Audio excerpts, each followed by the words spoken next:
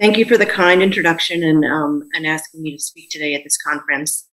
I'll be speaking about ventilatory management of severe BPD in our experience. We care for approximately 50 patients a year over the last 10 years.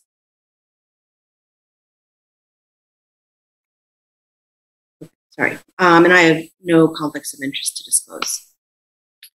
Objectives today will be to apply principles of physiology to ventilator management in severe BPD, explain how we identify the phenotype of an individual patient, and then how we help that guide our ventilator management, and describe why we shift from an acute to chronic care management strategy for patients with severe BPD. So briefly, I think you all know that most infants with extreme prematurity will develop BPD. Overall, approximately 40% of infants, which has been stable rates over the last few decades. There are a number of definitions of BPD available. I think to define the population I'll be speaking about today, I'll use Eric Jensen's definition, one of my colleagues in our program, who developed a modern outcomes-based definition of BPD using a retrospective cohort of patients from the Neonatal Research Network. You can see had significant rates of death, serious respiratory morbidity, and or developmental impairments. And he developed 18 pre-specified severity-graded definitions to see how they could accurately predict later outcomes. One of them was the existing NIH definition, used a number of factors in a regression model, and the optimal BPD definition was the one that produced the highest C statistic for predicting late death or serious respiratory morbidity. This is the optimal definition of BPD that was the best predictor of the composite study outcomes. It took away the need to assess the 28 days of oxygen therapy and was based on the mode of support at 36 weeks post-menstrual age, which was irrespective of oxygen level. Grade 1 BPD is an infant that's on nasal cannula of equal or less than 2 liters per minute. Grade 2 is greater than 2 liters, or CPAP for nasal intermittent positive pressure ventilation. And then grade 3 BPD is an infant who's mechanically ventilated. In terms of the rates by severity grade, about approximately 30% of patients will have what we call severe BPD, and those will be the patients that I'm speaking of today. Now, while a number of patients with grade 2 BPD will be on non-invasive support at 36 weeks, a proportion of these will go on to need mechanical ventilation later in time. And we use the same strategies for those patients. Looking at the outcome rates by severity, you can see that patients with grade 2 and substantially higher in grade 3 BPD have significant rates of death, morbidity, and neurodevelopmental impairments. And in looking at the outcome of death between 36 weeks and follow-up, you can see that grade 3 BPD is much higher than the other grades. Looking at respiratory outcomes by severity, again, you can see the pattern for grade 3 BPD, much higher rates of needing tracheostomy, hospitalization beyond 50 weeks for respiratory reasons, supplemental oxygen at follow-up, ventilator at follow-up, respiratory monitor use at follow-up. And so I think showing hopefully the significant chronic nature of this disease, I'm hoping to explain why we must move from our acute care approach that Dr. Ventilatory just described so beautifully into a chronic care approach. And so when babies are first born, we target a lower tidal volume or pressure. We mean the ventilator support as much as we can. We frequent blood gases to guide this weaning, and we want to extubate as soon as possible. Now, when a patient meets the definition of severe BPD, we really do need to frame shift in our mind the reality that we now have a significant chronic disease, and we have to adjust our approach to the ventilator. So we increase our pressure limit to achieve our goal tidal volumes. We wean maybe once a week. We get infrequent blood gases, as the patient exam is just as meaningful to guide the settings. And in fact, we may intubate an infant who is failing to thrive on non-invasive support. So our global aim in ventilator management is to support the whole baby. And what do we mean by adequately supporting the whole baby? We have the lungs, but also the heart, neurodevelopment, and growth. And when we're looking to see if we're adequately supporting, we're not only, I mean, as I mentioned, we don't really get frequent blood gases. We're looking at vital signs. We're looking at episodic desaturations, but also can the baby participate in activities of daily living? Are they able to do anything other than lie in the crib? Are they having quiet awake periods? Can they handle cares? What happens when they ask them to sit up or participate in therapies? And in order to support the heart, we have to support the lungs. If we undersupport the lungs, we inevitably see significant pulmonary hypertension develop. And if we don't support the lungs and the heart, then the baby can't participate in developmental therapies and as well as grow. And we look measurably at the bedside of weight and linear growth. And if we are inadequately supporting the baby, we'll actually see a continued weight gain, but linear growth will fall off. And so we use length boards to measure these babies once a week. And what we can't measure, but is just as essential, is the somatic growth. So the alveolarization and ongoing growth of the vasculature that's so essential. And so this means that we often will increase settings as the disease evolves. We think of BPD in terms of phenotypes, and these are data out of our program. And so the buckets that we place are lung parenchymal disease, which can be both homogeneous and heterogeneous, more commonly heterogeneous. And you can see in a CT scan on the right the heterogeneity of the disease there.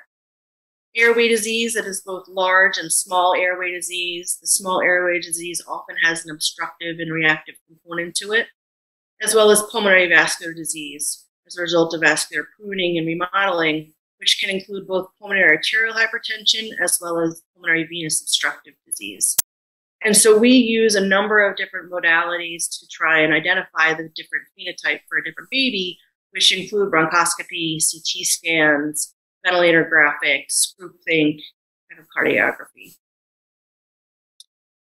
Pulmonary hypertension is common in severe BPD. They have abnormal vascular growth, function, and structure due to impaired alveolarization and aberrant angiogenesis. And so ultimately you have those consequence of increased pulmonary vascular resistance and pulmonary hypertension. The true prevalence of pulmonary hypertension in BPD is unknown. Approximately 25 to 40% of infants will develop pulmonary hypertension, and these are primarily single-center retrospective studies. In our 10-year experience, we've treated 46% of patients with inhaled nitric oxide and discharged a third on chronic enteral therapy. The timing of late disease development is also unknown, but likely broad. Again, single-center studies with a range anywhere from 2 months to up to 56 weeks or 80 months post-birth. So a very large range. It contributes to morbidity and mortality in BPD.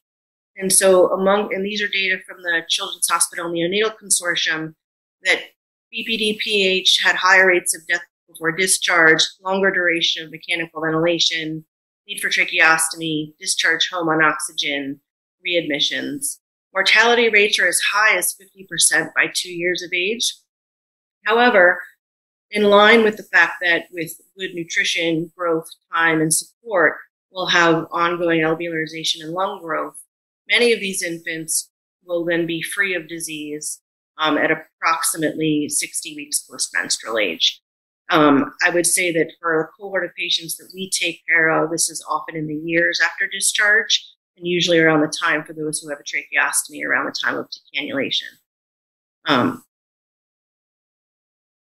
So how do we approach mechanical ventilation if there is established pulmonary hypertension? There's no specific adjustment to our approach, which we individualize to the particular baby's physiology, but to first support the heart, support the lungs is one of our guiding principles. And so we have a typical pattern where a baby will be admitted on high level of non-invasive support and has severe pulmonary hypertension and concerns for evolving right ventricular dysfunction or even overt failure. We have a low threshold to intubate them because we know that if we don't, their right ventricle will fail. However, they often do what I call is falling off the BPD cliff. And once you intubate them, they often are incredibly ill. We see this pattern in infants without pulmonary hypertension, where babies with bronchopulmonary dysplasia can just get by for a period of time on non-invasive support. and then with any intercurrent event can get quite ill. We screen monthly for pulmonary hypertension with echocardiography. We don't use serum markers for screening, but do follow once there's established disease. So we follow the two-compartment model concept in severe BPD to guide ventilator management, and that's that you have often multiple compartments in the lung. The healthy compartment is considered the fast compartment. This is relatively normal compliance and resistance. The injured compartment is the slow compartment with variable compliance, which can be low, normal, or high, and you can see again in this CT scan how completely different segments of the lung are. And we also see high airway resistance. And so as a result of this physiology, you target a lower rate in severe BPD. So as a reminder of time constant and resistance time compliance, and you get complete exhalation in 5 time constants. And you have variable time constants throughout the lung. That's why we use SIMB with pressure support over assist control, for example, so that you have variable time constants. In the graph here on the right, you can see that the volume, the total volume here is largely composed of the slow or injured compartment and then the fast compartment down here. With a ventilator I time of 0.5, the fast compartment fills very quickly and empties very quickly and is completely empty by 1 second. Whereas the slow compartment takes longer to fill, but even longer to empty. And so isn't actually fully empty until 3.5 seconds. If you take the math of 5 time constants with an expiratory time constant of 0.6, you get 3. And so if you use a rate over 17 to 20, you risk breath stacking. If you have breath stacking, get incomplete expiratory time and contribute to auto PEEP. You also deliver a lower proportion of tidal volume to the slow compartment. And this is in contrast to respiratory distress syndrome, where you have short time constants, so you use a higher rate strategy. In this disease, airway resistance is normal and compliance is low. We also optimize lung volumes. Compliance is the change in volume over change in pressure. And so here's a pressure volume curve, and we follow these on the ventilators to try and determine where we are on the pressure volume curve. We want to be what's in the safe window here, and where you can see on x-ray we're nice and open with minimal atelectasis. Most of my patients don't have an x-ray that looks like this, I will be honest. We want to avoid the zone of derecruitment and atelectasis where the lung is not open and we have significant atelectasis, and we're down here on the pressure volume curve, but also not end up in our zone of overdistension where we have such significant hyperinflation that we basically have significant high pressures. So our typical approach is volume-targeted, synchronized, intermittent, mandatory ventilation. There's no protocol. We individualize it to each baby's physiology and phenotype, coming back to how are we supporting the lungs. So we start with tidal volumes approximately 8 to 10 per kilo. If they appear to be or more, we will certainly go higher into the 10 to 12 per kilo range and even higher if needed. I'd say mean peak inspiratory pressures in the 30s to 40s are quite typical, and they often need much higher. Our rate, I'll say here, there's some italicized because, as I said, there's no protocol. It's usually less than or equal to 20.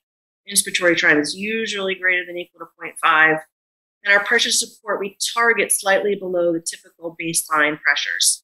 So we're more attentive to the number, I'll be honest, if a patient remains tachypnic despite the goal tidal volume. And what we try to avoid is the pressure support higher than the vent pressure. So you can see here, this is a patient triggered breath in brown is higher than the ventilator breath. Call that upside down. So if we see that happening, we'll then drop our pressure support. Our PEEP is not too high and not too low. And whatever the optimal PEEP is, and I'll go through that on the next few slides. And I'll say that the FiO2 often settles in the 30s to 40s for most babies. It is rare, it's possible, but it's rare to have infant need significantly high FiO2 for prolonged periods of time. Some frequently asked questions that I get is there a gestational age that we start to use the chronic settings? There aren't. It really depends on the physiology and the phenotype of the individual baby. Do we have a maximum PIP? No. We frequently will increase our pressure limit to exceed 50 to 60, if not higher. What settings do we extubate from? Generally, it's a PEEP in the 7 to 8 range. We don't wean below a tidal volume of 8 per kilo, assuming this is means in the mid to high 20s, sometimes low 30s, and again, FiO2s, 30s, 40s. We do use other modes, and if that is what's best for the baby's physiology, absolutely. Do we use steroids to extubate? It depends. If the PEEP is too high and we don't think we're going to get the baby extubated during that period, we'll wait it out.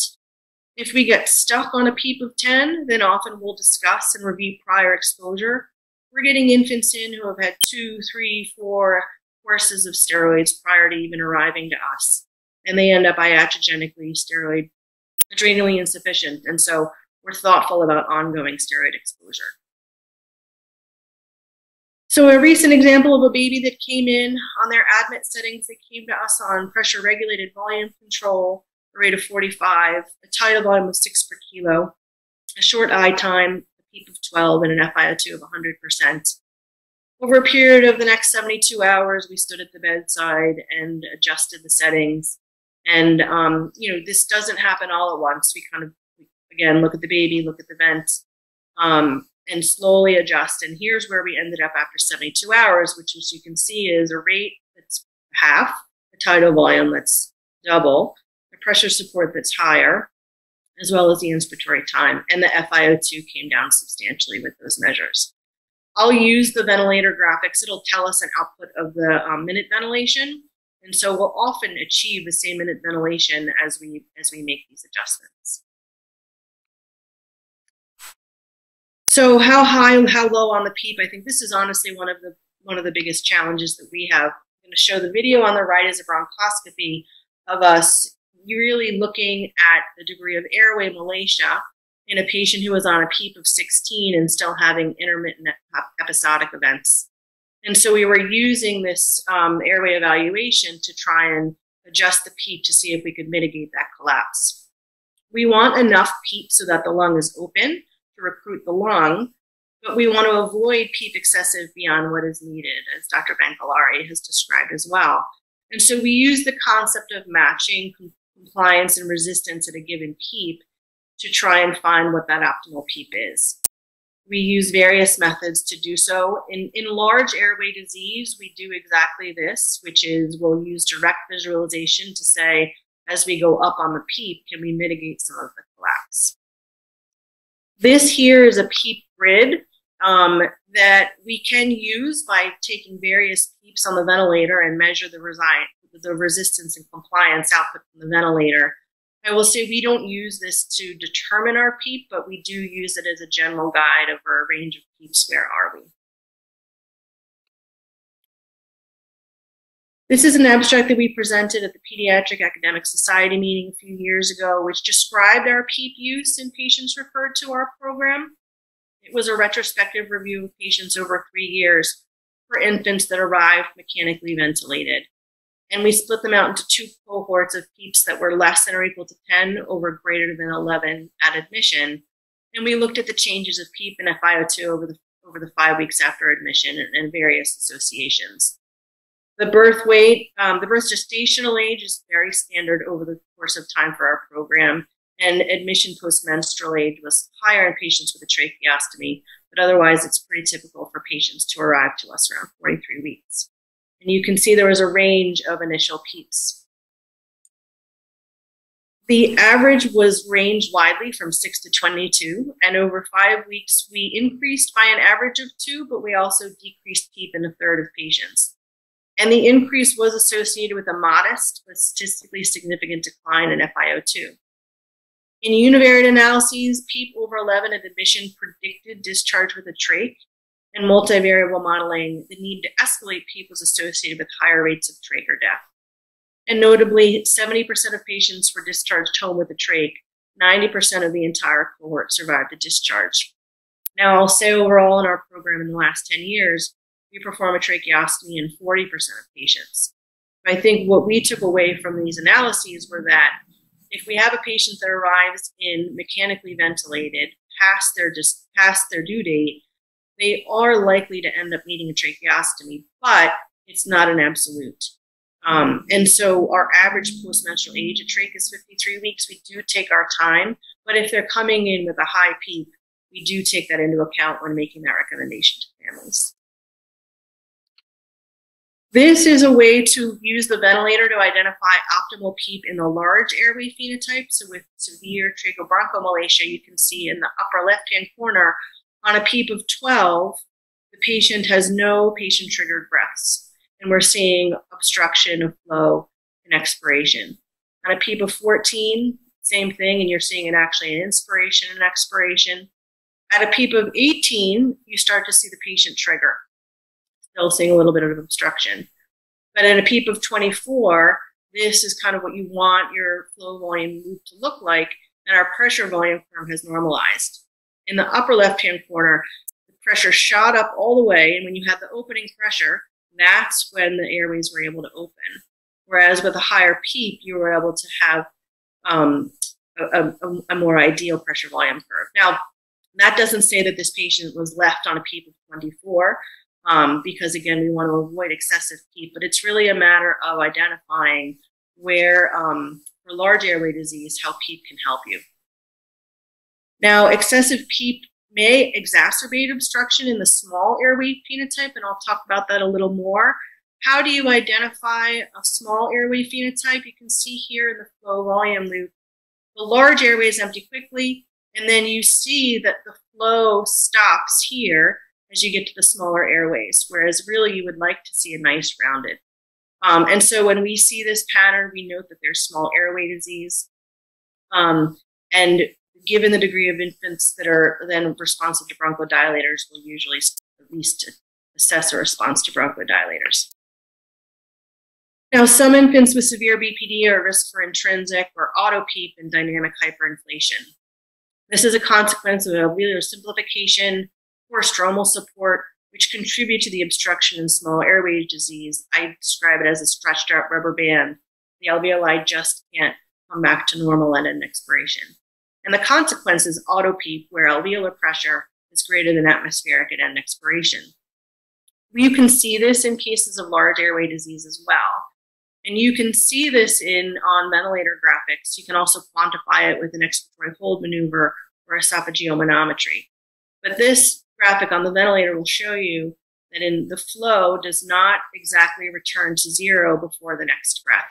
And so if you're seeing this on the ventilator, there's some evidence that you have elevated alveolar pressure, which should be zero at end expiration. In this graphic here, you can see they're giving an example that the alveolar pressure is 10. And this is classic, also seen actually in COPD as well.